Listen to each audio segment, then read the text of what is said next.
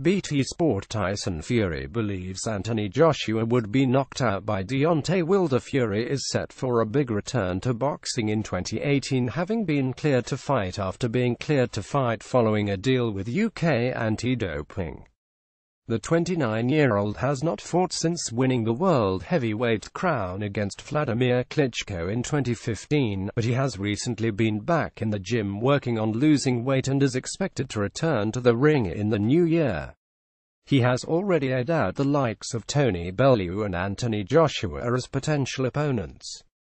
The latter has enjoyed a stellar 2017, which began with him beating Klitschko in his biggest fight to date.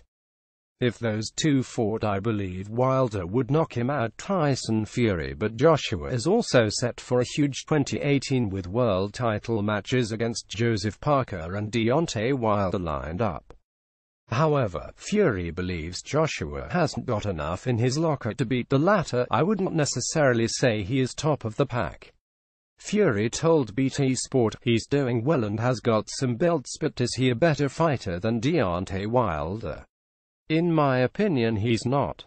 Getty Tyson Fury isn't worried about Anthony Joshua. If those two fought, I believe Wilder would knock him out. AJ is a limited opponent.